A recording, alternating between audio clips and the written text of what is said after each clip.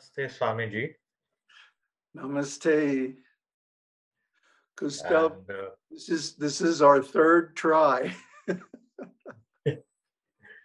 So hopefully we can make it happen right this time. yeah, my question to you is basically regarding the chakras. In the recent days, we can find that after the pandemic, many people have started speaking about chakras. There are many tutors who claim that they can activate the chakras within 2 days or 7 days or something like that. But how mantras and chakras are associated, especially the mantras associated with Adi Shakti, how they are able to actually purify and activate these wheels of energy. Okay, that's the question we're going to start with. But of course, that leads to other questions. Okay. The mantras for the 7 chakras are given in the Dharmasār video guide publication, which I'll put a link in the video description. But I mean, there's a link in many, many videos. Everybody should download that because it describes the whole channel.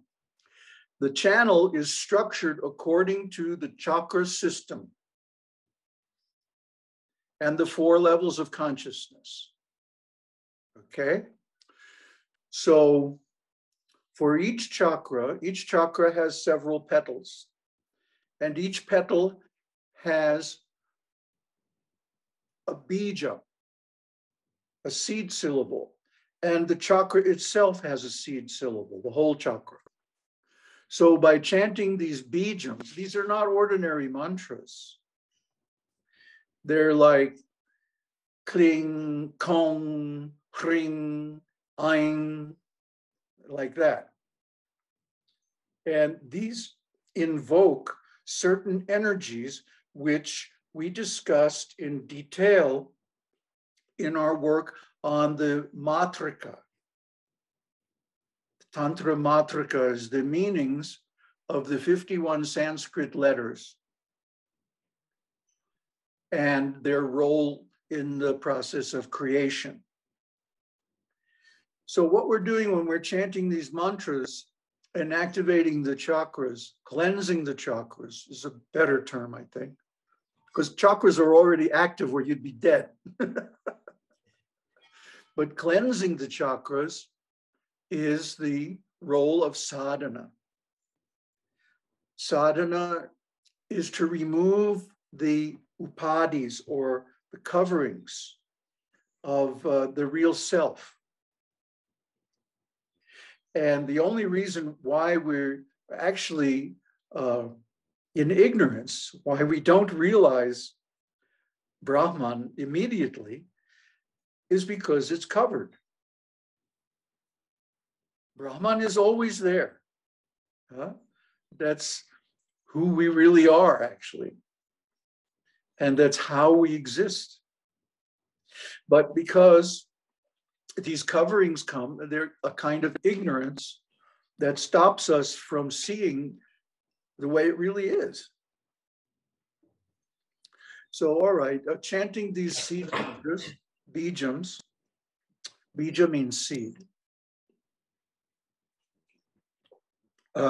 gradually removes these coverings, these upadhis. And the upadhis, when they are removed, then the Kuṇḍalinī can rise. Now, it's her nature to rise. It's not that we have to do anything to get her to rise, because she's always wanting to unite with Shiva in Sahasrara. She's in Muladhara, at the base of the spine, coiled up like a snake 3.5 times. And when we remove these upadhis, when we especially when we let go of the identification represented by the three granthis, the knots. And we also discussed this in detail in earlier videos. The three granthis, the Brahma granthi, the Vishnu granthi, and the Rudra granthi, knots. She can penetrate these knots very easily as long as we remove all the upadhis. But what happens a lot in Kuṇḍalinī yoga is that people will try to force her. That's not within our scope of will. It's not possible. And plus, she doesn't like it. And we always get some reaction if we try to push her or pull her or, make her do anything. She is the boss.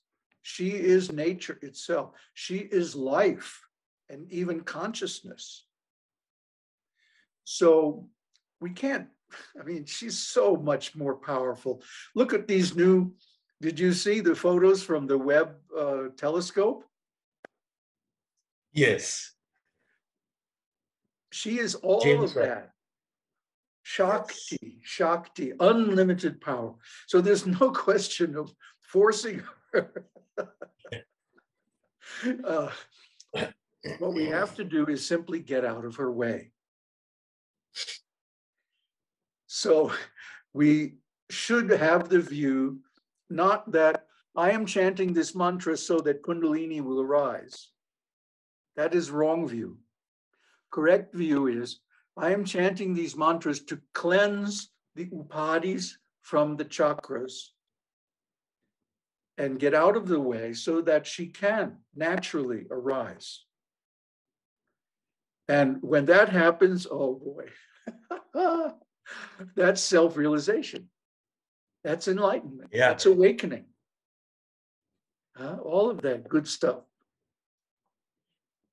So once this thing is done, as you said, that we should not force the energy to rise.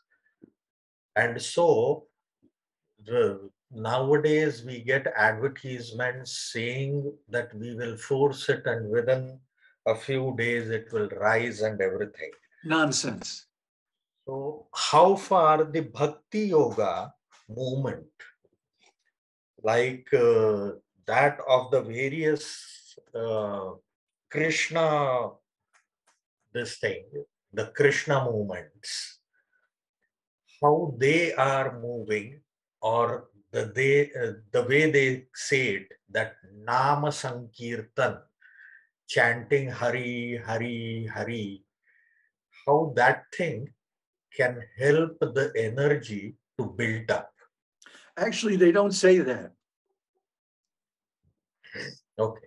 They say that if you chant Hari Hari or Radhe Radhe or, any of those bhakti mantras, that a god or goddess will bless you. And it's true. It's true. Worshipping Vishnu leads to happiness because Vishnu is the avatar of the Sattva Guna, mode of goodness. So worshipping Vishnu automatically leads to happiness. I listen to Vishnu Sahasranam. I chant Vishnu Sahasranam every day. Part of my regular sadhana routine. And I experience so much good things and protection and so many things. Now, the illusion that the bhaktas are in is that they try to do this under scriptural rules and regulations. And they call this Vaidhi Bhakti. Vaidhi means instructions, like rules. But that's not really bhakti. That's actually karma yoga. So I think I need to back up and talk about the distinctions among the chakras and the different types of yogas. Now, if you've been on this channel more than 5 minutes, you've seen the fourfold matrix of consciousness. Okay, and how it relates to the 7 chakras. I'll put it up here just for a second. It's very familiar to anyone who's been hanging around. The first 3 chakras, sex, energy, and movement, are part of the human being that is like an animal. Like when you go to sleep at night, what happens? Digestion is going on, breathing is going on, some like recalibration of the nervous system and endocrine system is going on during sleep. How is this happening? By Shakti. She is the life. And so even if we are asleep, we still breathe, we still digest our food, and so many other things. This is the animal. And all this is below the Granta, Brahma Granthi. And all this is part of Karma Yoga. Karma Yoga is under dualistic consciousness, Dvaitavada, the dualistic view, where I am an individual being separate from everybody else, and I am a doer, and I am responsible for the consequences of my actions, and so on and so on. So in that mood, we have to follow scriptural rules and regulations. That's given in Shastra. It's very clear. But when these chakras become a certain amount of purified, and the Brahma Granthi begins to dissolve, then the heart chakra begins to open. And when that happens, bhakti arises spontaneously. Okay? So, because love has to be spontaneous. I was talking with my friend yesterday. He has a very beautiful wife, charming, attractive, very powerful lady. And I said to him, well, what would happen if you tried to force her to love you? And he said, oh, that would be a huge fight, a big fight. So it's the same thing with God or goddess. Whoever your Ishta Devata is, you cannot force the love of God. It has to arise spontaneously. It's a gift, a blessing. It's not within our control, not within our power to decide to love somebody. What a ridiculous idea. So in the same way, simply performing Vaidhi Bhakti according to scriptural rules is not going to give rise to bhakti. Actual bhakti is spontaneous. And it comes when the chakras are sufficiently purified. So that love arises because of contemplating the good qualities of the beloved. For example, my Ishta Devata is, well, Narasingha and Kamakshi, goddess Kamakshi. So when I chant Lalita Sahasranamam, and it tells so many good qualities of hers, I just feel so much love. She's my mother. She's all of our mothers. So when I think about her power, her opulence, her intelligence, her goodwill, her compassion, and so on, then automatically love comes. Just like when you think of your birth mother, how beautiful she is, how nice, you know, how many wonderful things she's done for you, and so on and so on. You automatically love. So in the same way, love of God arises spontaneously when the chakras are cleansed, at least up to the heart chakra. And of course, by chanting mantras, the throat chakra is also purified. And this can lead to transcending the Vishnu Granthi. Just like Brahma Granthi is attachment to the animal, to the body. Vishnu Granthi is attachment to a certain mood, a certain emotion. And so by transcending that attachment, then the Ajna chakra can open up. And what happens then? Meditation arises spontaneously. Not like you have to sit and grind and force the mind to concentrate. And, that's horrible. Whenever I see anybody doing that, I tell them, look, it's better you don't meditate. You better just do sadhana. But when the mind is attracted by the beauty of God or goddess, meditation, concentration, withdrawal, pratyakshara, withdrawal of the attention from the senses, all these things happen spontaneously.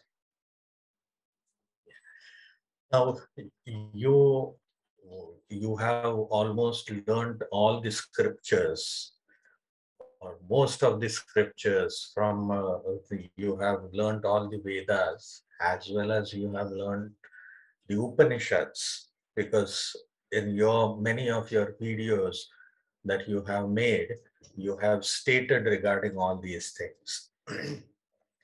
Also, it is being said, that is what I have heard, that in the womb, the fetus knows his purpose of existence, or why he is coming into existence, why he is manifesting as a human being, what would be his responsibilities over here. But the moment he comes in this world, he gets enveloped by Maya, and then he starts forgetting the original purpose and goes deep into Maya, and hence many of them get difficulty in realizing God or realizing self.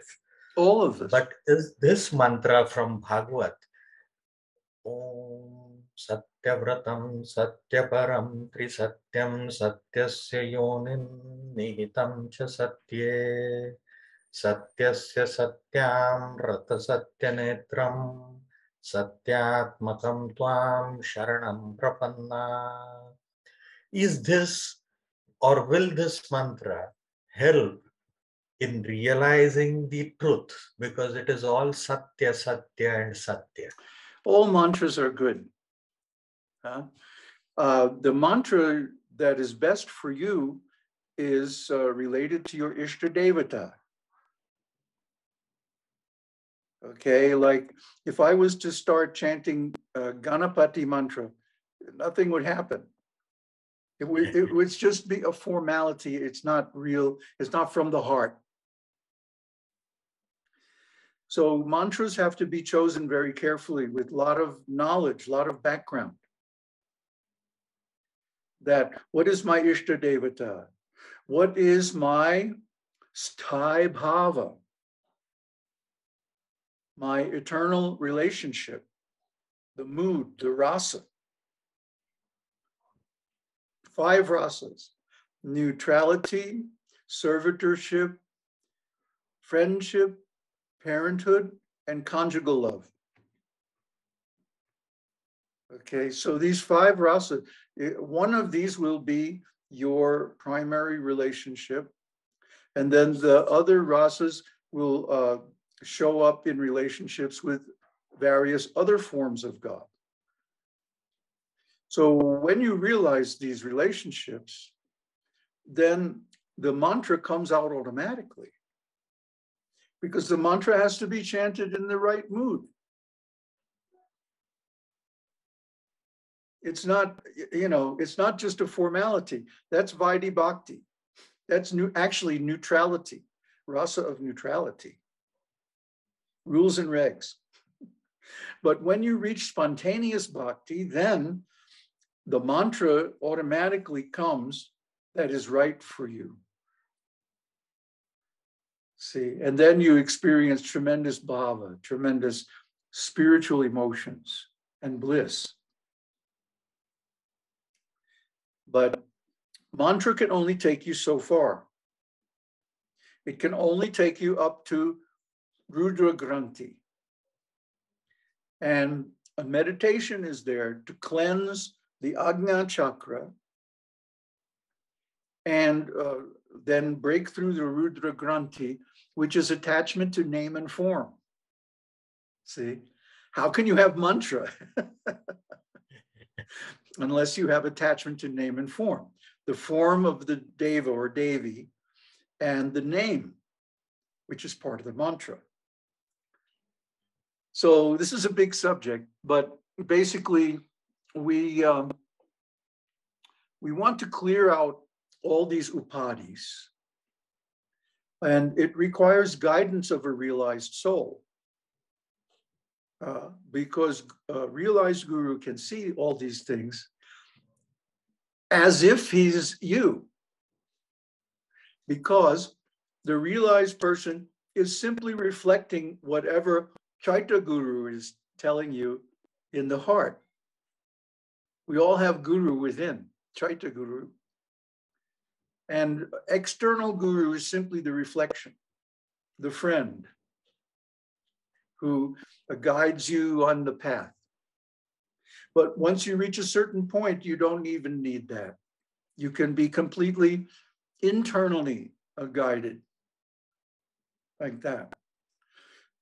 So the sadhana lasts as long as there's any impurity, any upadhi, any blockage, any attachment. All these things have to be overcome. And in the final stage of meditation, we realize nirvana, emptiness. And this is the ultimate refuge. This is the space beyond all name and form. And in that space, then Brahman reveals itself. Okay. Attaining the Brahman is the only goal of the life, or there are other goals as well, which are the purpose of this existence? Well, the four Purusharthas. Artha, Kama, Moksha. Dharma, Artha, Kama, Moksha. And these correspond to the four stages of life. In brahmachari or student life, one learns the dharma, the shastras. In married life, grihastha, then one accumulates material possessions and wealth. In vanaprastha, then one is free to enjoy. And finally, in sannyas, that's for moksha, final release. All these things have to be completed. For example, if you don't complete artha, economic development, how can you retire? How can you be free from economic and domestic responsibilities unless you take sannyas? See, how can you leave the material world until you have enjoyed it completely? There will be some unresolved tensions in the mind, and that will stop your meditation. So, this is why we teach Tantra, because we're not artificially trying to stop the senses and activities that are required for ordinary life. There's a great misunderstanding that all sadhana has to be in sattvic mode. And that's only true for the Vaishnavas because they're worshiping Vishnu, who is the sattvic. But for tantrikas, we can use any mode. Okay, this is why tantrikas practice sex. That desire has to be fully experienced, or one becomes frustrated. And, well, what does Krishna say? From contemplating the objects of the senses, lust arises. From lust, anger arises. because lust is never satisfied, really. From anger, delusion arises, and from delusion, one falls down into material consciousness.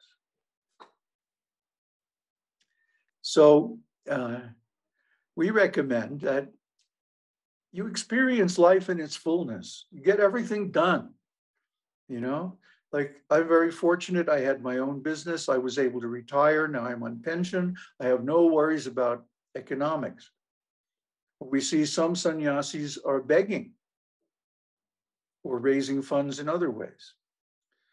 So anyway, we don't want to make a business out of spiritual life. We want all business finished. Then we take up spiritual life.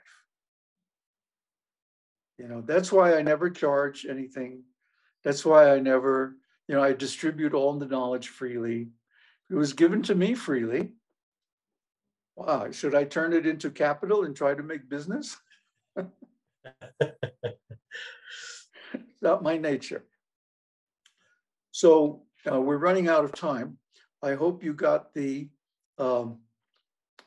answers to your questions that you need. It didn't come out as good as we tried yesterday, but then we lost the recording. Yeah. But yes, in fact, there are many things which are new that you explained today, especially related to the bhakti and how one needs to behave in that bhakti, being in the family life and doing bhakti and trying to attain Brahman, which is really very good explanation. Thank you. And yes, thank you very much for guiding through this thing. It was indeed a very joyous moment to listen to all these things. It's my pleasure, Kaustabh. Sure. So any question you have, you can always ping me on Signal. Yes. Okay. Sure. Aum Tat Sat. Aum Shakti Aum. Sri Krishna Arpanastu.